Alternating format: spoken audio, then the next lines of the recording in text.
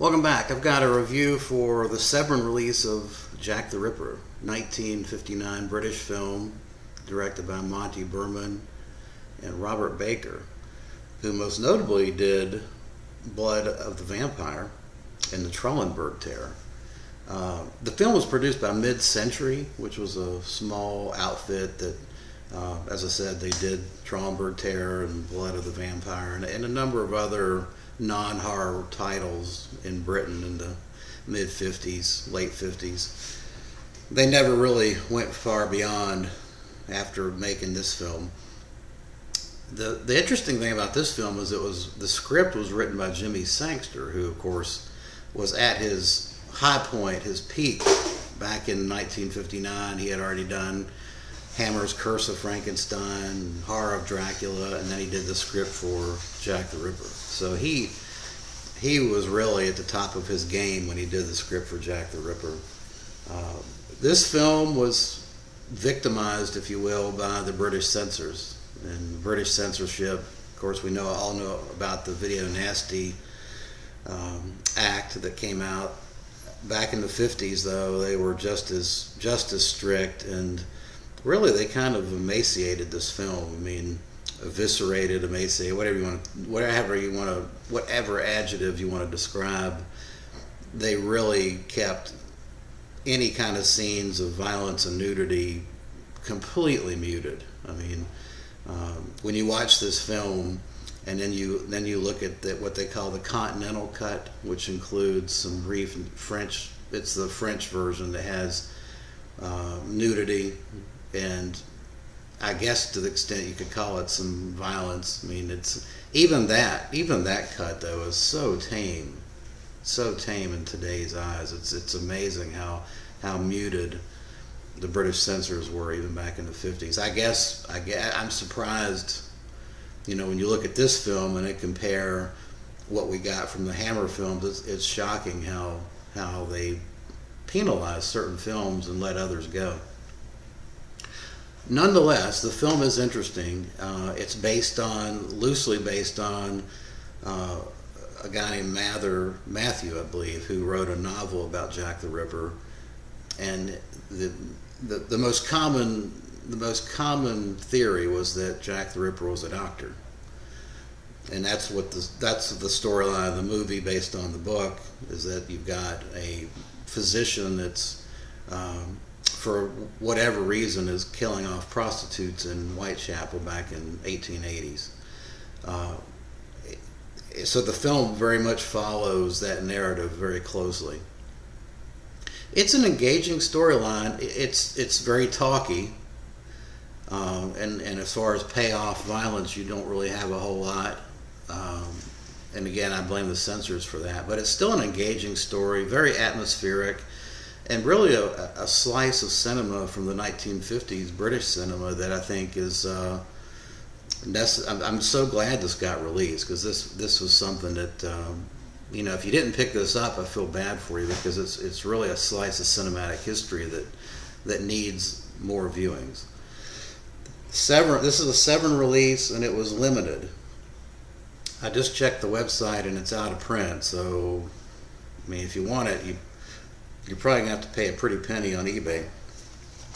It did come with the slipcover, and then you've got. It's a Blu-ray, DVD. You've got 3 copies of the film. You've got the British release, the US release, and then on the DVD you've got what they call the Continental version, the French version, which has brief nudity. And really, it was like 10. You can watch the Continental cut, excerpts of the Continental cut, the differences in the films on the Blu-ray, and it's about 10 minutes of footage that's. I mean, it's tame. It's unbelievable that they just. I mean, really, from a violence, the only thing that really was on there. The bottom line is the only difference between the Continental cut, the British cut, the U.S. cut is some boobs. I mean, you get to look at a lot of boobs. That's it. I didn't really see any difference in terms of violence on it. The ending of this film is really interesting, and it's got a shocking, really payoff ending with a brief color moment. And a lot of films, there was not a lot, but a number of films back in 40s and 50s would use the black and white Gothic look and then try to shock you with one brief moment of color. I think the one that comes readily to mind is The Amazing Colossal Man, you know, where he grabs the wires at the end and it electrocutes him, and it's all color. That may have been The Amazing War of the Colossal Beast. I can't remember which one. Maybe that was War of the Colossal Beast. But anyway, that had a brief color ending as well. The ending is a definite payoff. I give this film a 7 out of 10. Here's the reverse artwork. Yeah, I'm glad I picked this up. It's a nice piece of British cinematic history that would really have been forgotten had Severin not picked this thing up. As far as special features, there's quite a few. You've got an audio commentary with Marcus Hearn and Jimmy Sangster. You also have a 13-minute, I guess it's a little docudrama about the real Jack the Ripper.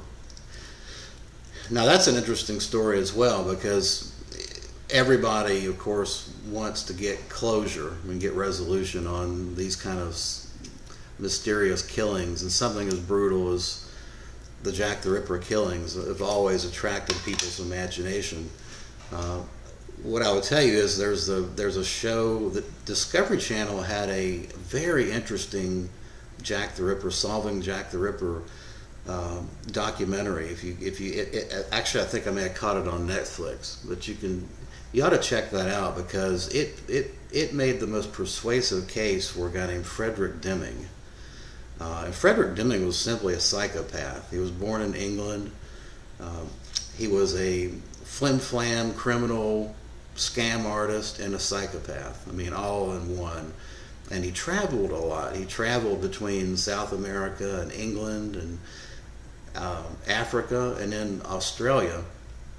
And they were able to pinpoint that he was always in London, or they believe he was always in London about the time of the murders, even throughout his travels. So they went through the travel logs.